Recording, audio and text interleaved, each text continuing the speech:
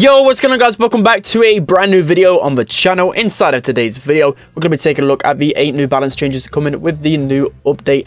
So I'll be giving you guys all of my thoughts on what I think will be meta, and then obviously coming towards the world finals in a month's time. I think this is going to be the last balance change, so I'll be giving you guys a lot with this meta because I'll be grinding the game a lot, so I'll be giving you guys the best tips for the upcoming month. So before we get into today's video, make sure you're using the correct code in the shop. Might be greatly appreciated, and without further ado, let's jump into today's video. Alright guys, so starting off the video with the best brawler in the game, he has received, well, Ash, he has received 2 changes to him. So the first one is going to be a buff. It's going to be a buff to his first star power, first bash. So obviously behind the scenes in terms of like data, that the first star power was used way less than the second star power, which I thought they weren't too disbalanced. I mean, I probably was going to be using the second more often than not, but obviously the data does say that the first star power is underused. So this has changed from the rage gained from the attack. It is now 200% from 100%. So that's obviously just going to mean that Ash is going to get raged up a lot easier with that star power. And then there's been a big change to the way that Ash is played. So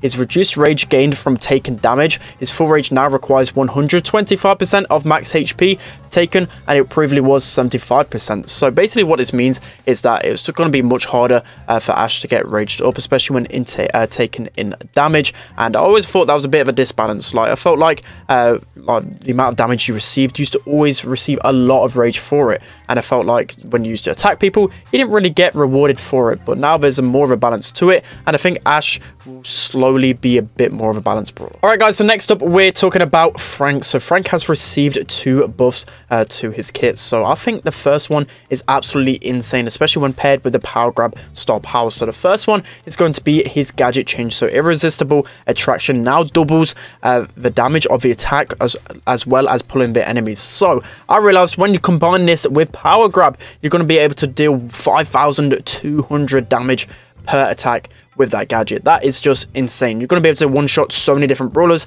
I feel like there's going to be a power grab Frank meta. I'm just going to go ahead and call that straight away. It's just going to be insane. Power grab was always a little bit underrated, and I feel like it's just going to make it even stronger. So that gadget is going to be a huge buff to Frank.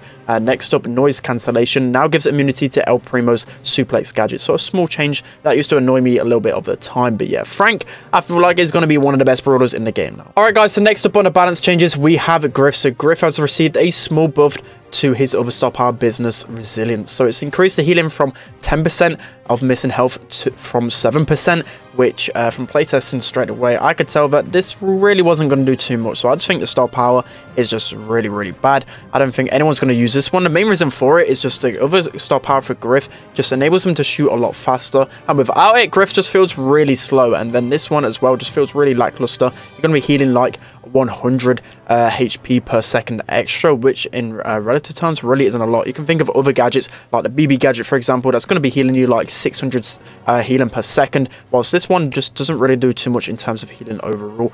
So yeah, this isn't really going to change Griff at all. Alright guys, so now moving on to another buff, we're going to be talking about Meg. So Meg, upon release, was one of the best brawlers inside of a game, and they nerfed her quite hard with the balances. I mean, she's probably like a balanced brawler right now, but as I said, like, they nerfed her pretty quick because of how strong she was. But now she's receiving a small buff. So when Meg goes to well, gets destroyed from a mech, before she had 0 ammo, and this really used to hurt her. I used to always get annoyed playing Meg, because a lot of the times as soon as you get destroyed, you feel basically useless. You know, you have no HP and you obviously have no ammo. What are you really supposed to do? So now they've actually buffed us, so you get 33% of your ammo back. So that obviously means 1 ammo bar, which is pretty nice. It's not going to be like a significant buff, but it's definitely a nice one. Alright guys, so next up we have Jackie. So it wouldn't be a balance change video without Jackie, with some buffs and nerfs, whatever. You know, they're really trying to change her and how she's played it. So they've actually increased her HP. Now she has 7,000 HP when using the Hardy Hard Hat star power, so maybe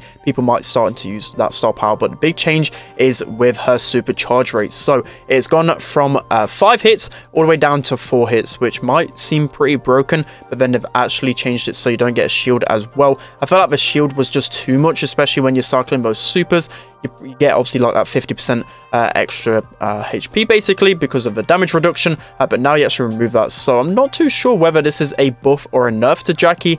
I think this might be like an even playing field. I think we just wanted to remove that shield. I think it might, if anything, just be like a small buff because obviously she gets a little bit more base HP, but who really knows? We'll see how this one plays out. Okay guys, so next up we have Mortis with a nerf. So you're gonna have to excuse my horrible Mortis gameplay. Even against bots, I'm gonna be dashing against walls. But anyways, the creepy harvest style power has been nerfed. So the healing has gone from 1,800 to 1,400, which is going to be a significant nerf in my opinion. Maybe people might start trying out the Cord Snake style power, because it kind of got to that problem again with Mortis. Like obviously the change to Mortis was really nice. The fact that you get Cord Snake all the time, I think that kind of addressed the issue where they were saying like at lower levels Mortis was just really bad, especially without the Cord Snake style power. So they made it so every Mortis basically has that Cord Snake, but now people are just using creepy harvest all of the time. So again, there was like a clear disparity between both style powers, and there was a clear disbalance, so they needed to do something about it. So again, maybe Cord Snake might be used a little bit more than creepy harvest now.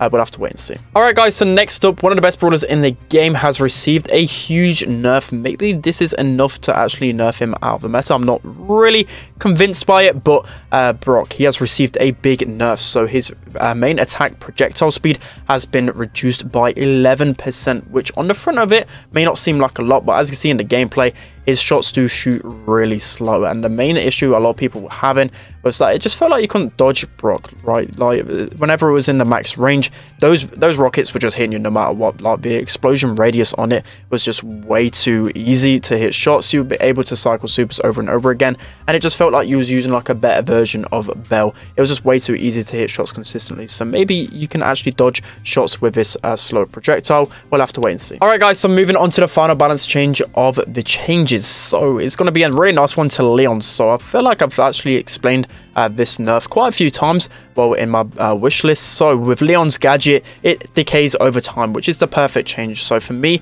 I don't really like totems, especially which can just give so much value. So obviously the one beforehand was the bow totem. You could just keep that alive for so long. It was just really cheesy, and it was the same effect with Leon, right? You could put it behind like a really defensive wall on back your bow, for example, and if you didn't have something like a wall break or like a gadget or a thrower really to take that down, it would just give so much value to not only you and your teammates. And it was just really obnoxious, like especially the invisibility. It's one of the most toxic features in the game. Obviously you're gonna have to waste a lot of ammo trying to scout the enemies and where they are. So now it actually decays over time, which you're gonna have to be a lot more careful of how you use the gadgets and not really waste them and just place them anywhere. So I feel like Leon will still be meta, but this is a big nerf to Leon. All right guys, that's gonna be it for today's video. Let me know down in the comment section below who you think is going to be meta with the next update. Of course, when the update drops, I'll be giving you guys my tips and brawlers to push as always. But for me, I feel like Frank is actually going to be pretty decent with that power grab, with that new gadget.